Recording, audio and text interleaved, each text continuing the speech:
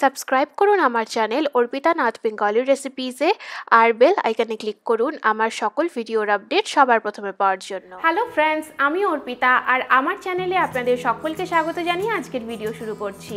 আর আপনি যদি আমার ভিডিও আজকে প্রথমবার দেখছেন তাহলে প্লিজ আমার চ্যানেলে সাবস্ক্রাইব করে নিন। প্রতি মঙ্গল, বৃহস্পতি এবং শনিবার আমি আপনাদের জন্য অনেক ধরনের নতুন নতুন রেসিপি নিয়ে আসি। তাহলে চলুন দেখে নিই আজকে আমরা কী রান্না করব। আজকের এই পর্বে আমি আপনাদেরকে রান্না করে দেখাবো চিংড়ি মাছের কষা। এই রান্নাটা দেখতে যতটা লোভনীয়, খেতেও কিন্তু ঠিক ততটাই ডিলিশিয়াস। আর গরম গরম ভাতের সাথে চিংড়ি কষা থাকলে এটা কিন্তু চিকেন বা মাটনকেও হার মানিয়ে দিতে পারে। তাহলে চলুন বন্ধুরা, দেখে নিই আমরা কিভাবে রান্না করব চিংড়ি মাছের কষা। আর এই রান্নাটা করতে আমার যা যা উপকরণ বা ইনগ্রিডিয়েন্টস দরকার হবে সব কিছুর লিস্ট এই ভিডিওটার শেষে দেওয়া থাকবে।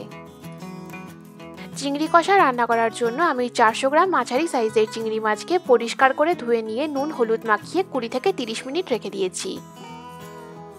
এবারে আমি একটা মশলার পেস্ট তৈরি করব, যার জন্য একটা বাটিতে আমি দিয়ে দিচ্ছি 1 চা চামচ জিরে গুঁড়ো, দিয়ে দিচ্ছি 1 চা চামচ মতো কাশ্মীরি লঙ্কার গুঁড়ো, দিয়ে দেব 1/2 চা চামচ হলুদ গুঁড়ো আর অল্প নুন। গুঁড়ো মশলাগুলোকে একটু ভালো করে মিশিয়ে নেব। এরপর এতে জল দিয়ে একটা পেস্ট বানিয়ে নেব।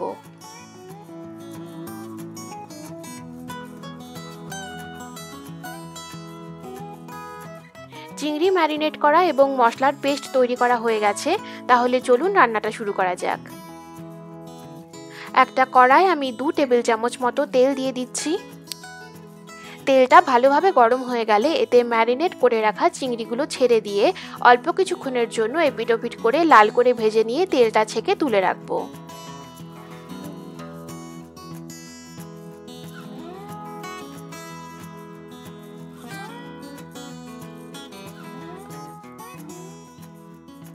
ওই তেলের মধ্যেই আমি আরও 1 টেবিল চামচ মতো তেল দিয়ে দিচ্ছি।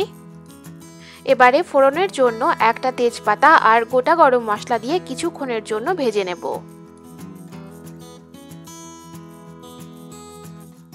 ফোড়নগুলো থেকে সুন্দর গন্ধ বেরোতে শুরু করলে এতে একটা মাঝারি সাইজের স্লাইস করে কেটে রাখা পেঁয়াজ দিয়ে লাল করে ভেজে নেব।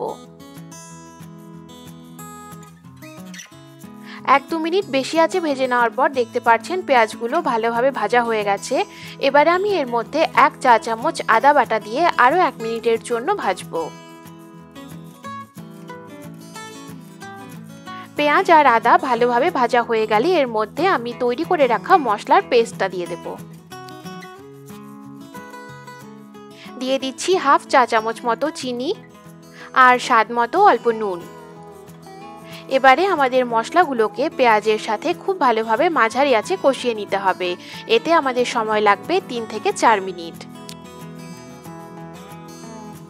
মশলার বাটিটা ধুয়ে নিয়ে আমি অল্প জল দিয়ে দিচ্ছি যাতে মশলাগুলো পুড়ে না যায়, আর তারপর তেল ছেড়ে যাওয়া পর্যন্ত কষিয়ে নেব। 3-4 মিনিট পর দেখতে পাচ্ছেন পেঁয়াজ এবং মশলা দুটোই খুব ভালোভাবে কষানো হয়ে গেছে। এবারে আমরা এতে ভেজে রাখা চিংড়ি মাছগুলো দিয়ে ভালোভাবে মশলার সাথে মিশিয়ে নেব।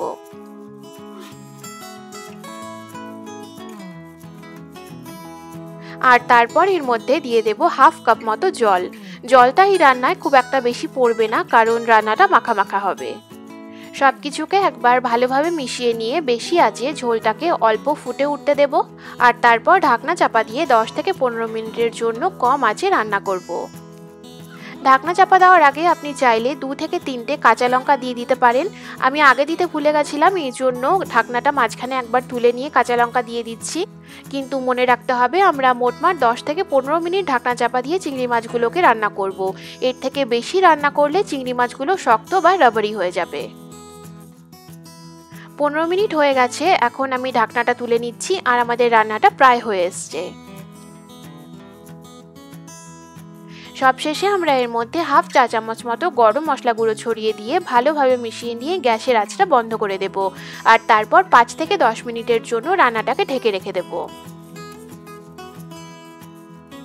10 মিনিট পর ঢাকনাটা তুলে নিলেই আমাদের চিংড়ি মাছের কষা সার্ভ করার জন্য একদম তৈরি।